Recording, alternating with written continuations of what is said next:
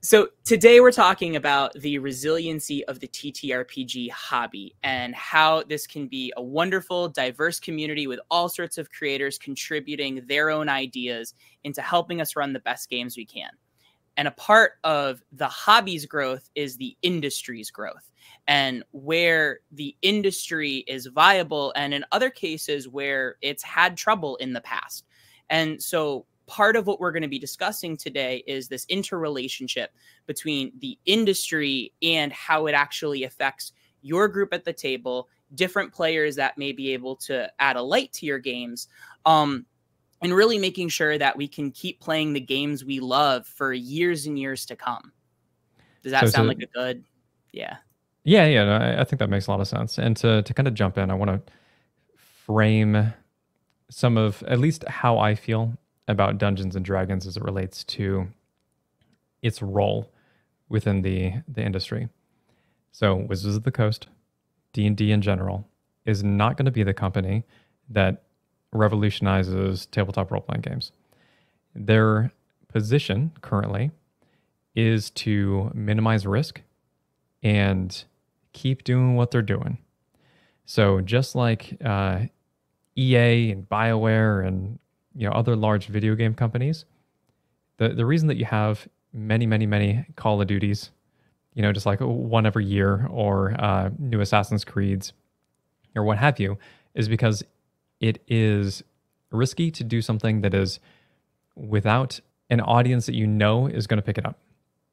So if you think about even like 4th edition Dungeons and Dragons and the fact that it was not as successful as it should have been, the game was so drastically different than 3.5 that it alienated a lot of the people who were interested in playing it.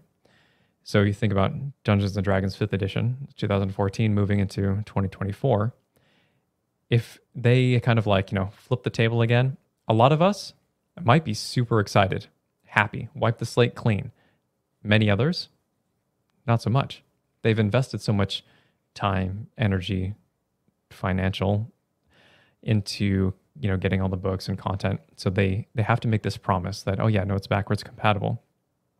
A dubious thing to promise and also to execute on. So we're kind of at that halfway point where like, yeah, technically it's possible, but please don't do that. And when it comes to creating something new to get people excited, don't expect that to be in D&D. Expect it to be all of us. And to that end, we cannot deny the value of Dungeons and Dragons as it relates to being the largest part of the funnel for the TTRPG hobby, getting new players into the game and just creating the excitement that that you need to kind of inspire somebody to dig a little bit deeper, and then kind of learn about all these other new games, the ones that we would be creating. So I think that's I've said my piece basically on some of that, and I think we can kind of jump into maybe, did you want to talk more about D&D as an entry point? So my view is, at the moment, I don't think the TTRPG industry is as resilient as a lot of creators would like it to be, because D&D is such a monolith in the industry. All right, I'm going to go off on a complete tangent, but I'll wrap it back. Don't you worry. So in my day job, I'm a professional martial arts instructor, which is a service-based business of specialized lessons. And there's not like a product we sell that you take home and you do stuff with. Like, in a lot of ways, the instructors are the products. And it is a fascinatingly low cost, potentially high revenue business, because really you only need like some kind of equipment, but it's the instructor, it's the relationships you create that actually drive the revenue. And I would never recommend someone to be a professional martial arts instructor for the money. In a lot of ways, this is why I fell in love with TTRPGs, is the amount of conceptual parallels between the martial arts industry and the TTRPG industry. You hear a lot of the same gripes, you see a lot of the same problems, and you also hear a lot of the same heartwarming success stories. Like, I'm sure Michael, you've probably seen on Reddit, you know, a D&D player or a TTRPG player was able to really like identify that maybe they needed to come out to their friends and family, and they used the game as practice to build the confidence to be able to do the scary real world thing. Which that's what martial arts is. We do all these goofy movements and stuff with the hope that if somebody were to attack us, we could successfully defend ourselves. So in the same way, where the martial arts industry collapses is if the business is too ego-based. If there's one instructor that knows all the knowledge and they have a little bit of helper instructors to kind of hold pads and stuff, if that lead instructor gets sick, the business can't open or function. A lot of my fear is, and not really fear, because I think there's a lot we can do to assuage this, is TTRPGs right now in a large part are dependent on Dungeons and Dragons. There's like some sales speculation that we could talk about, but I find the most, from my background as like someone whose business is basically relationships, the biggest indicator is the diversity in D&D content creators that I don't see from other TTRPG creators. So, for example, when the 2023 OGL crisis happened, I was really contemplating switching to Pathfinder 2nd edition. So I started going into Pathfinder communities and looking up Pathfinder YouTubers. And this is not to knock Pathfinder at all. It was just my personal experience that as I was going through that content, I wasn't getting a lot of diverse voices. It was a lot of very similar messaging of, oh, the 3-action economy is brilliant. And, oh, man, it's so much fun doing the 3-action economy, and the lineages or ancestries, or what they call them in Pathfinder, are so customizable. But, you know, when you think of D&D and the biggest names, Treant Monk and Pack Tactics are specialists of mechanics. Whether you agree with them or not, that's what their channel is built on. Ginny D is about social contracts and role playing, a very different vibe. XP to level 3, Jacob does a combination of edutainment and skits, as well as some homebrew and some other things. So you have a greater chance of finding a voice that connects to what you love about the game. But if you listen to these content creators, the reason they don't really talk about other systems that much is because D&D is what drives the algorithm. So they're able to build their voice off the success of D&D as an identifiable brand. And I do think that another system could step into that place. And there's a lot of work that they'll have to do in order to get that to happen. Pathfinder had the opportunity to do that with 2023. But if you notice, we're not talking about how Pathfinder is the most amazing system.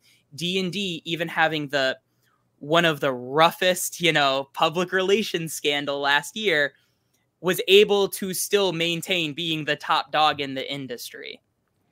Yeah. Okay. So I have some thoughts on that. But in order to get there, I'd like to ask you a quick question. What would happen were D&D to disappear? They say, hey, we're no longer going to be making any more games, no longer going to be making any more content. What's the next step in that process as you perceive it? I can feel the comments that are going to rip into me. I have a lot of thoughts too, so I'll be sure to share them. So a few months ago, Ben Riggs wrote a post called "The Golden Age of TTRPGs Are Dead." And he got a lot of flack for that post, and he even apologized for it. Now, when I read that, the first thought I came to mind is, oh, Ben Riggs, the author of Slaying the Dragon, a history of Dungeons and Dragons from an industry perspective. And I didn't see a lot of commentary from his harshest critics that pointed to a lot of the historical research he did for that book. And that was really, if you think about it from his perspective, he has all of this background of, the history of D&D, but not everyone necessarily does. What happened in the late 80s, early 90s, especially when Magic the Gathering and Elder Scrolls came out, was that there were a lot of people kind of jumped ship on TTRPGs for more accessible games. And the industry almost kind of collapsed. So define what that means, though. that means like TSR went bankrupt, which was Okay. the company that owned Dungeons and Dragons. And we don't, between the collapse of TSR, its acquisition by Wizards of the Coast, and the release of 3rd edition SRD, we didn't really have another TTRPG rise and become as big as what D&D was. So at this specific moment, I feel like a similar thing would happen now. And that doesn't mean that we can't take action steps in order to ensure a more resilient industry. Okay, so we're going to get to the action steps, because we both agree that this is has some value for creators. Like we all want our hobby to stay around. However, the part that I would like to interject on is that I don't know that if D&D were to close up shop tomorrow, that we would enter the same situation as TSR back in the day. And the reason for it is that we were so much more, I guess, independent of. Okay, so I guess the internet is the big like defining factor here. So if GDD were to say, like, you know what, I'm gonna make another game. I'm gonna make a game by myself. I'm gonna bring in some of these excellent content creators, and we're just gonna do the thing. It would be, like, I would say, wildly successful. It's something that she can do because there is a large following. Lots of other content creators could do similar things. The content creation venue that I think has the largest chance of success to become something greater than what it is right now would probably be Critical Role, for obvious reasons, but also Daggerheart just as a system. So I don't know that things would fall over. I think it would take a little bit of time to find who the next thing is. But even thinking about all the content creators whose livelihoods depend on the ability to create content, which is in part why OGL was such a big deal in the first place. You had a whole bunch of people creating third-party material who were like, I need that to not happen because I this is what I do for a living. And that's part of why they got the backlash. But if they were to just close up shop, some other game would take their place, and it'd be the one that has the largest following currently, being Critical Role and Daggerheart. There would be a subset very similar to how like Pathfinder has a subset of D&D. I think MCDM would be its own like thing over here. And I think that we would be split a little bit. I also think that it would create more opportunities for growth, because right now we're kind of all overshadowed by Dungeons and Dragons. But it's very difficult to deny the value of that open funnel at the top. So I just want to say, I don't want to come off as saying this is what would happen. That based on the research that Ben Riggs did and how he constructed his argument, I find his argument reasonable to believe that that is a possible outcome, not the outcome. I also see yours as a possible outcome. Just to let you know, in Ben Riggs's book, that splintering is what he identified as why the industry collapsed. Is it created a lot of little pockets, and people kind of stayed within their pocket and then had a hard time drawing new players into their pocket because it got so niche. So, and that, as much as we can bash on D&D's design for being too broad, that is why it's accessible to a lot of people. It's why the MCU movies are so successful, is that they're not the deepest movie. A lot of them are kind of like cheap popcorn flicks, but they look pretty and there's a lot of production and marketing behind them. So I think there is value in having a broad option, but I also think it's valuable to have a lot of smaller creators and stuff. I think it was Sean Merwin who was talking about on the Ghostfire podcast, gaming Ghostfire gaming podcast. Yeah. Well, right. I think it was the Ghostfire, the Lorecast in particular. He was just saying that, when we're talking about MCDM and DC-20 and all these new systems coming out, they're competing against each other. Like, it's like, MCDM was a $4 million backer kit, a lot of money, right? in 2022, Dungeons and Dragons made 150 million. You know, Wizards of the Coast and Hasbro is not competing against other TTRPGs. They're competing against Warner Brothers and Disney. It's like a different tier of play that they're playing with. And even when Pathfinder, there's arguments on whether or not Pathfinder actually outsold 4th edition. That was definitely the story. Actually, Teo Sabadia at Alpha Stream had an article about, like, did it really? Even when it was supposedly outselling 4th edition, there's no way it was more popular than 5th edition in 2016. And how much 5th edition was selling in 2016 is a sliver of a fraction of how much it sold over its lifetime. Right. So in order to get that level of success, I truly believe that even if you're going to play a niche system, the game master, from more of like a social standpoint, game masters benefit from being skilled at demystifying what TTRPGs are. And well, I know you want to lead into that topic, but should we have somebody or an organization like D&D in the space? Like, is it actually healthy? I know there's like a trickle down, and we all benefit because of just the sheer volume of people that it appeals to. But I'm asking myself now, and maybe this is the wrong time to do it, whether or not we should even be supporting, I mean, yes, support D&D, and also supporting major organizations like Hasbro in general.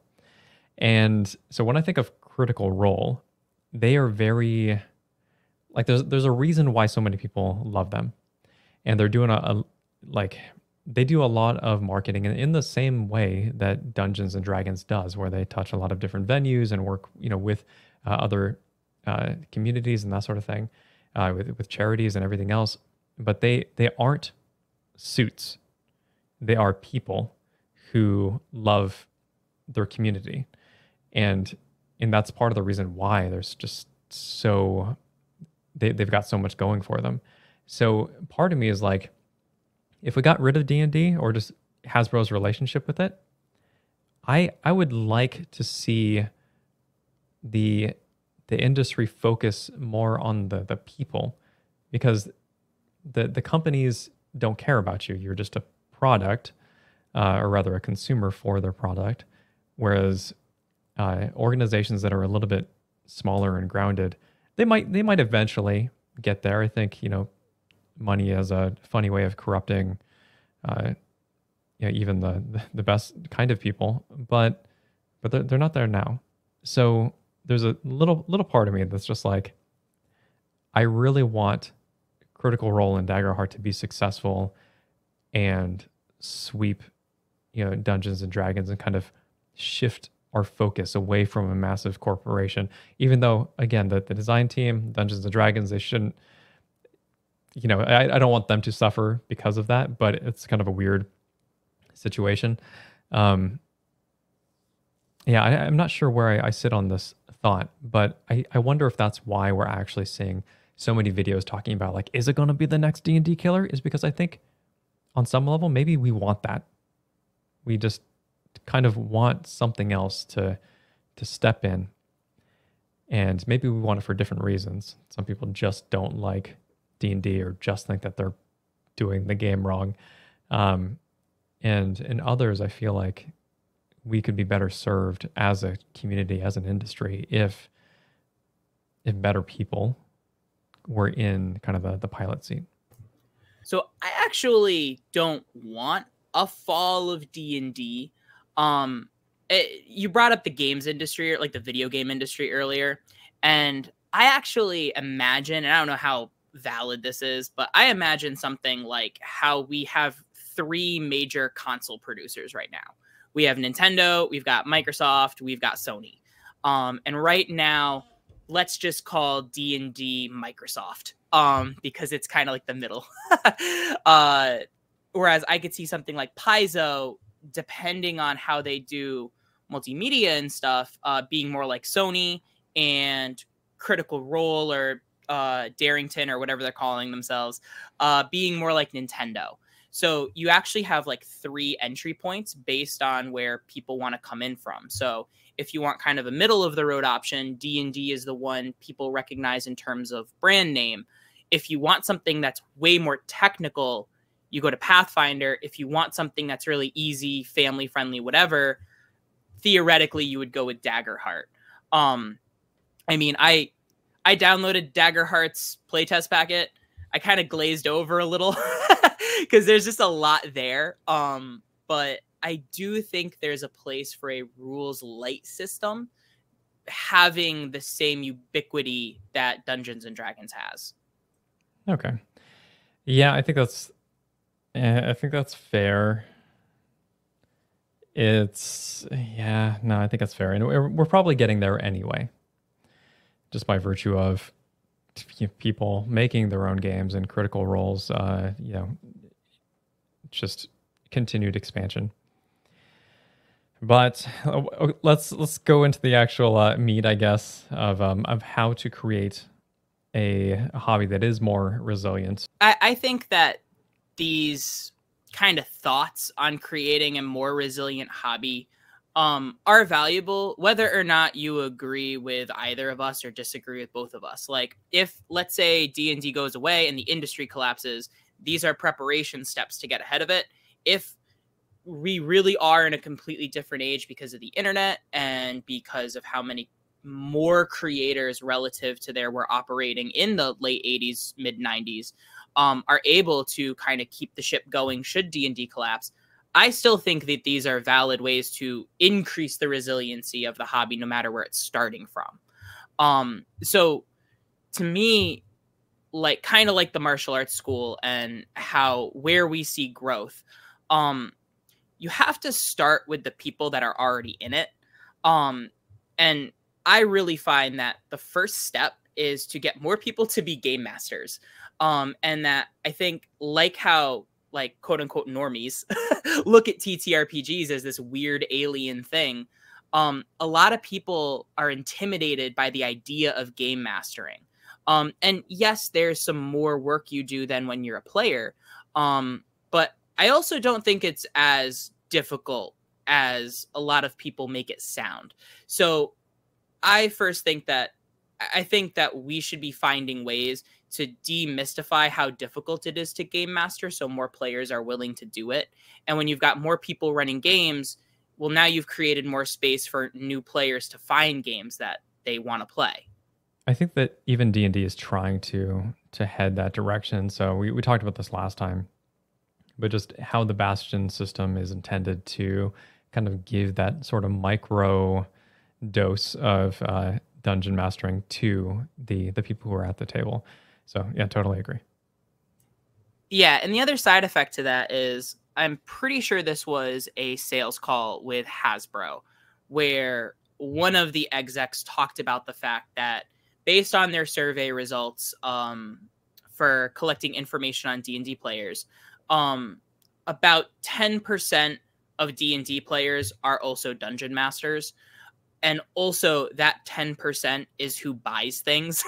So players maybe will buy the player's handbook. Maybe they'll buy the Xanathars and Tasha's, the supplementary books. But it's really the game masters that will buy things like adventures and dungeon masters guides and monster manuals. So the side effect of, if you're looking at increasing the resiliency of the industry, is if you have more game masters, you might have more people buying core products and more units being sold. Now, again, kind of like what we do at our martial arts school, one of the dangers is if it's like a single ego-driven business and you have no one else that you're building up. Let's define real quick what you mean by ego-driven. Oh, ego-driven as in a lot of martial arts schools, what they'll do is they'll have a head instructor, and that head instructor will, in a lot of ways, keep their lower ranking instructors and students from achieving their ability. So what ends up happening is, should that leader step away without having raised other individuals to their level, or as a teacher, ideally beyond, you want to teach your students to be even better than you were at that stage, then what happens is if you don't do that and you get removed, the business that you leave behind collapses. So in order to ensure resiliency, you kind of need to pass the torch to whoever the next leadership team is going to be. And it's always better to have a team to be able to hand off and prevent burnout and all that stuff, rather than trying to do everything by yourself. So the next step is for all these new game masters that are already invested in the hobby to learn how to make TTRPGs more approachable to new players that have no idea what's going on. Great example of this in my personal life is my grandma started listening to a lot of the content I was producing, and she's like, I never really would have thought about D&D before, but the way you made it sound, I want to give it a try. And I ended up playing an ongoing game with my grandmother right up until she passed a few weeks ago. So even someone, and really all she needed to know is, there's a dice, roll it, add a number to it. Like, we could handle, like, you know, like spell slots or whatever else. Another example I just watched a few years ago was, we were at a family picnic and one of my mom's friends came up and asked what she was doing over the weekend. And she was all excited and she's like, we're going to play D&D. And the friend was just genuinely trying to figure out what that meant. So it's like, what's the goal of the game? I've heard about it before. You know, do you win D&D? Like, so it was interesting watching my mom trying to decode for her how it's collaborative storytelling and why it's so much fun. And the easier you can make it for people to understand, the less resistance there is going to be for trying it for themselves. So I've always kind of viewed tabletop role-playing games in general as just hanging out and talking to your friends for a few hours. There's usually, I mean, if you have a game master, there needs to kind of be an understanding of who's driving that experience. But for the most part, or I guess driving and arbitrating, you know, to greater or lesser degrees, depending on the system and the style of play, blah, blah, blah, blah. But at its core, that's how I try to describe it to people. And I wonder if there's like a better analog to point to, because even that description has not really been successful, because there's like, okay, what do you do? Oh, do you need a board to play it? Do you need, you know, this other thing? And the answer to that is always like, well, maybe, you know. But how would you go about sort of getting the idea of what a TTRPG is across to a totally fresh player? This is not a perfect description. Again, this is why needs to be one of the action steps, because if I had it already figured out, that's what I'd be saying. I think what I'd talk about is just, it's a storytelling game where you get to act as the main character, and to determine what complications or benefits you get, there's a die roll that helps the game master, who's the main narrator of the story we're telling, determine what happens next.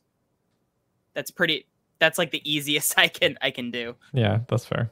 When you actually get the player to sit down, because there's actually a lot of times there's the stage before. You got to convince them that it's worth trying.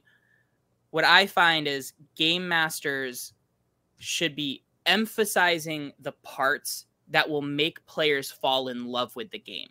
And I say that very specifically because a lot of times what I found is game masters who are invested in the hobby, what they find exciting is not necessarily what the players are going to find exciting. The amount of freaking conversations I've got into about like, oh, well, this is a 3-action economy. Oh, this has exploding dice. Oh man, this has a better character creator and more customizable options.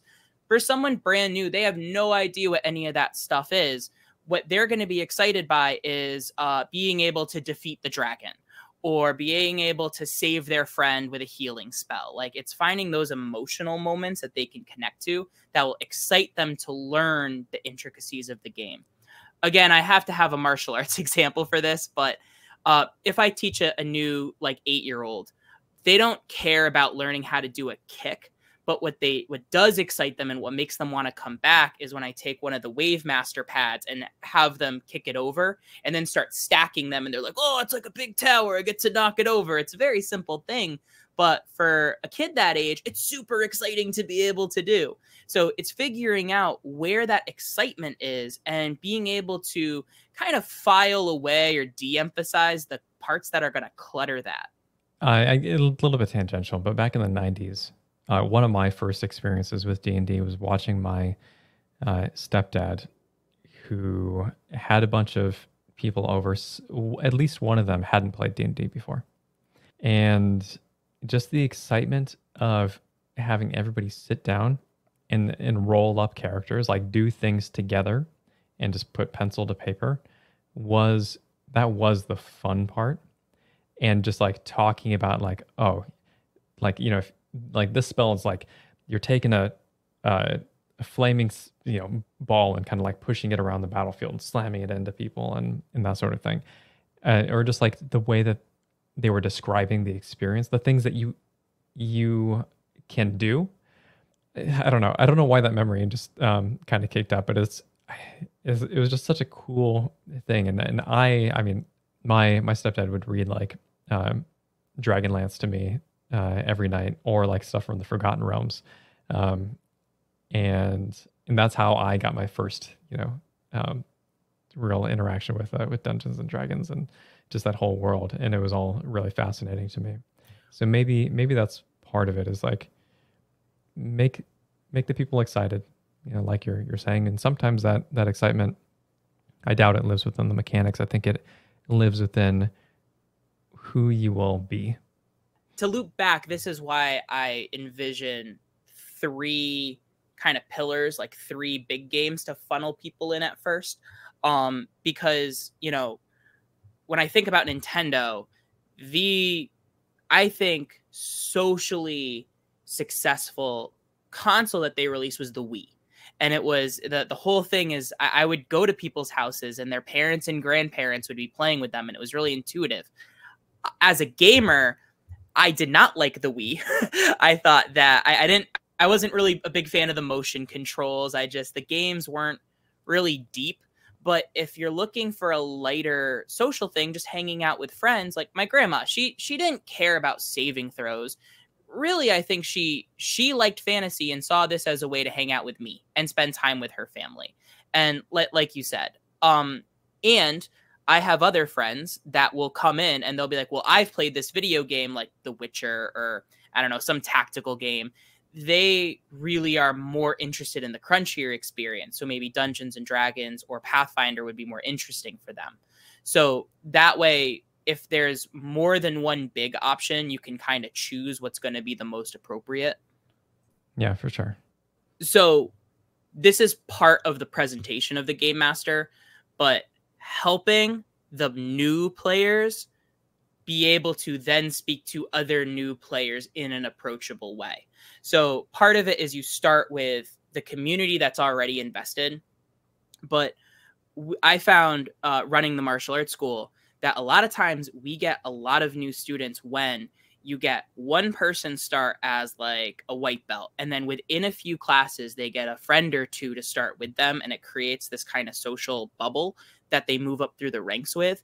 And it kind of compounds off of that. So it's always a lot easier to get a second or third student to start up if they're friends with one of the first.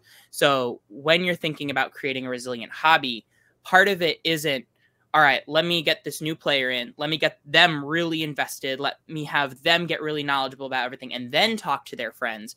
You actually want to get it a little bit earlier than that. As soon as they fall in love, you want them to be equipped with the tools to be able to talk with other people to help them fall in love really quick. Yeah. And part of that's just the excitement. Make them excited to tell their friends. Oh, and then just from there, just to summarize the last step, it's just the more players you have, the easier it'll be to create custom experiences with them, which naturally leads to things like homebrew. And the more you're homebrewing and the more you're designing, the easier it is to make something that's commercially viable. And I really do, especially it's been a privilege watching you make Distal, because there's a lot of behind the screens, like what does it actually like to create a commercial product that you wouldn't think about, you know, the importance of art, the importance of budgeting, how you form a backer kit, your copy and your email messaging. Like the the thing about artistry is like art only stands the test of time if you also have someone that's like a good business person behind it, which is the part that like disgusts a lot of artists. And at the end of the day, that's how your art doesn't get lost. So as martial artists, my mentor, one of the things he said is when he was expanding his martial arts business that I now run, he would say, I don't listen to other martial arts school owners. I listen to business people, and I'm actually able to do more art because I've got more revenue. So we have more students to teach. So the business side is a relevant element of it, even if it's not what excites most people about it. That is something that I've constantly struggled with, because as a creative, you have to have an eye open for opportunities to make money, or else you won't be creating for long, or unless you're just creating for yourself, which is fine too. But if there is any sort of path to sharing that or selling your work with other people, you can't just keep doing what you love. There also needs to be another more business-minded element attached to it. It's so frustrating because that's not the part that we care about. We just want to make amazing things. In that vein, here's just a quick sort of aside about the commercial creation of a game. I know I harp on this a lot, but just like, don't do what I'm doing. Start small. Just create small things. Put them up on itch.io, which is a website where you can sell things for free, and a lot of people get TTRPGs from there in the first place. And try to keep building your community by every person that you get excited by the thing that you're creating. Try to keep that person interested, and which also means maybe having a newsletter so that you can give them an avenue to connect with you. YouTube is not the place to do that anymore. I know I'm getting really off the rails. Social media in general, because you can't connect to people the same way that you used to, unless they put the little bell icon on YouTube, which is something that you tend to have to. We don't ask for it, but like you can do that, and it's one of those things. Like, okay, actually, just another. So YouTube in particular, I always waited till like the end of a video to give a spiel like, hey, if this video has been interesting, helpful, or entertaining, please feel free to like, subscribe, whatever, and tell your friends about the channel. And that doesn't actually serve the goal of retaining subscribers, because they've already clicked off of the video at that point, and you're only going to get like the first 30 to 90 seconds of viewership anyway. So I would be more successful if I were to resort to tactics like that. Similar thing for, as much as I loathe it, clickbait thumbnails. The reason that people click on them is because it's interesting. I used to think that I don't know. I used to think that you just had to be baited into seeing those things, but that's not the case. Like, you can very clearly see, like, oh, okay, it's this is a hyperbolic statement, or this is like, obviously the answer is no. It's like, is this the D&D killer? No, it's not the D&D killer. Never is. It never will be. But people do that to get views, obviously, and I hate that it works. However, if your avenue for creating or for providing value to people is contingent on first having an open funnel to pull people into the product, then maybe that is an avenue. Yeah. Sorry, I want to vomit in my mouth is what I'm saying. Yeah. So in the martial arts school, one of the things that I was trained on is pace, lead, which means without judgment, figure out where someone is at and then gently start to lead them to where you want them to go. So as much as we may disdain clickbait thumbnails, if that's what gets someone in the door, well, now that they're in the door, you can start to transform their life. getting them in the door is the hardest thing. Nobody, doesn't matter how amazing our martial arts lessons are if we've got no signage and nobody knows to get there. So it's not, we may wish for a more ideal circumstance, but there also has to be kind of a reconciliation of that's kind of how things are, but that doesn't mean that's where they have to stay. So if you start with a clickbait thumbnail and then you start to slowly unveil the depth that we have to offer, now was the little bit of clickbait thumbnail worth the transformation that occurred in the person who's watching the video or listening to the podcast or reading the book? Man, this ends justify the means thing it's a conversation as old as time. I will not advocate strongly for doing clickbait stuff. I hate it. I hate that I even think about trying to like ride the line, because I don't want to. I certainly don't want to be deceptive in anything that we ever talk about. And I almost like lengthen the some of the actual titles of videos and stuff to deliberately stay away from that just habit that people have. But when you think about it logically, people have limited amount of time, limited amount of attention. There's only so many things that they're going to be clicking on when they see like a full spread. If something is more attractive, they're going to click on that one instead of yours. So we're in this like constant state of competition, and that's part of the reason why I say that try to hold on to the community that you do have and try to get them, I guess, roped into something that is like a more consistent method of communication via a newsletter or some other method. You know, a Discord is probably fine too. I don't know. A lot of people are subscribed to many Discords and tend to avoid the notifications anyway. But it's finding ways to connect with people is going to be one of the biggest challenges that you'll have for any sort of commercial product. It's also why people who are creating third-party content for Dungeons and Dragons, like they'll put their stuff up on DriveThruRPG, and sometimes it'll do really well, sometimes it'll suck, like not do well, sometimes it'll do better on itch. They're trying to find an open funnel, but you're also competing with a lot of different things at the same time. So build reliability, which does mean that you do have to have some sort of marketing side of you, despite being the creative that you are.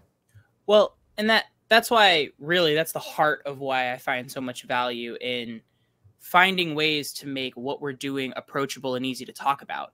Our martial arts school, like, to go back to the clickbait thingy, we don't really do a lot of like traditional marketing where we have like newspaper ads or even Facebook, like where we occasionally will do something like that.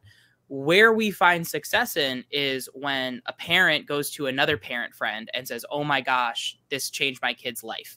And they're able to talk about, you know, how we teach them respect, self-control, self-discipline. We have very easily packaged ideas that are easy to talk about.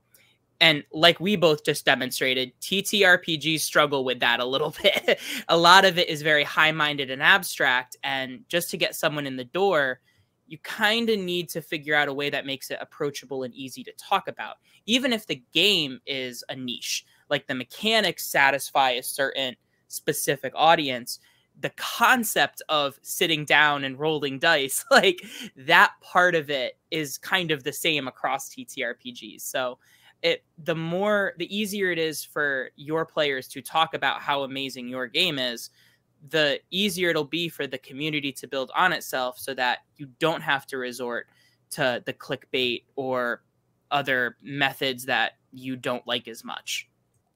So if you've already gotten a community or a path to get there, what would be the next step in helping kind of build the resiliency of, I guess, our industry?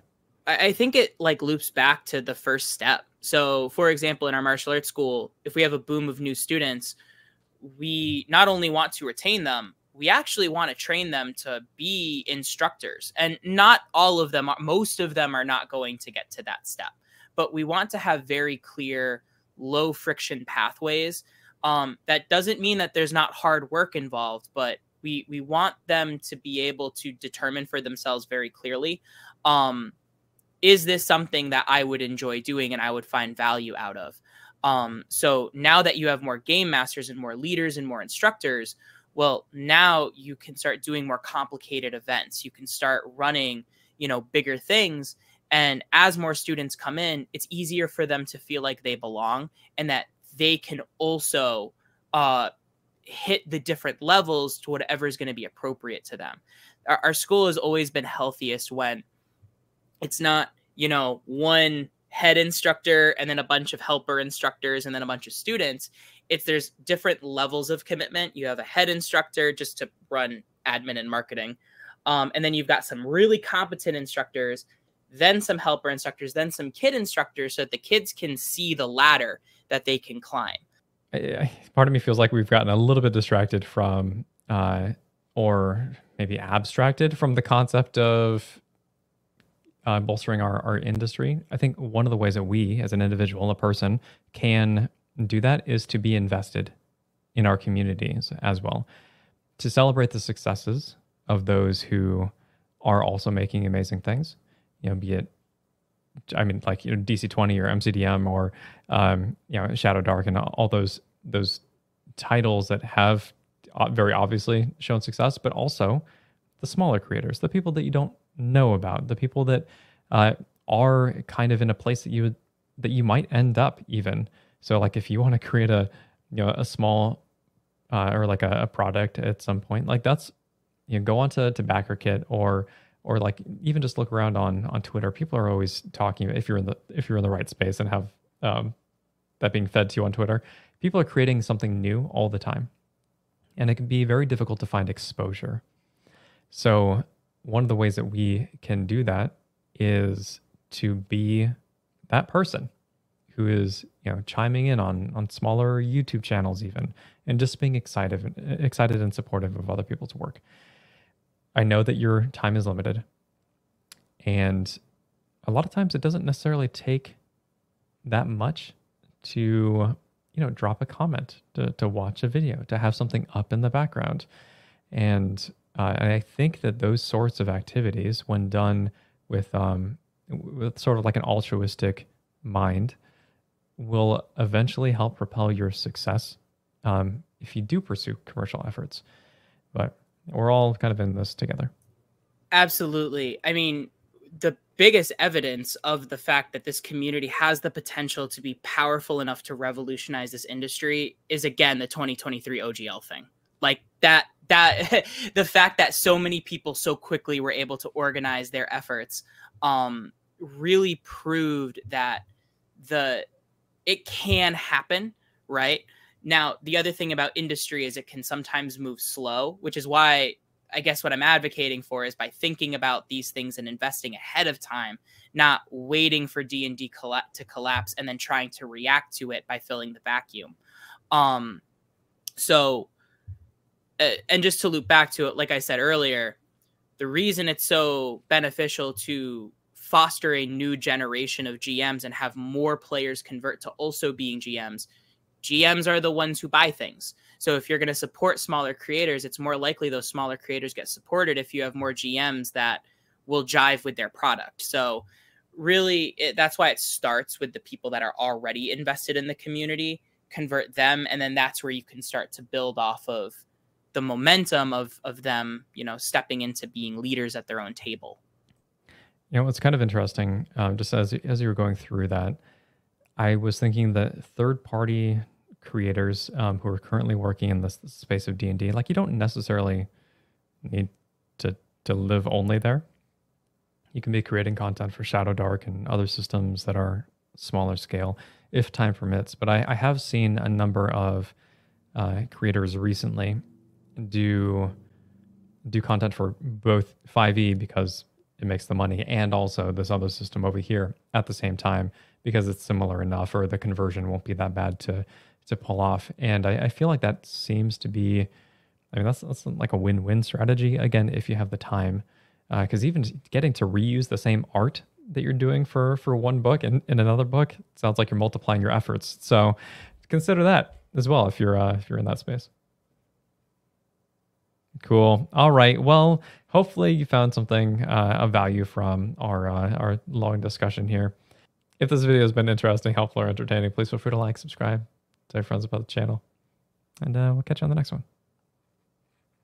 That. All right. That was all over the place, dude. It was all over the place. I don't care. I liked it. Well, okay. Good.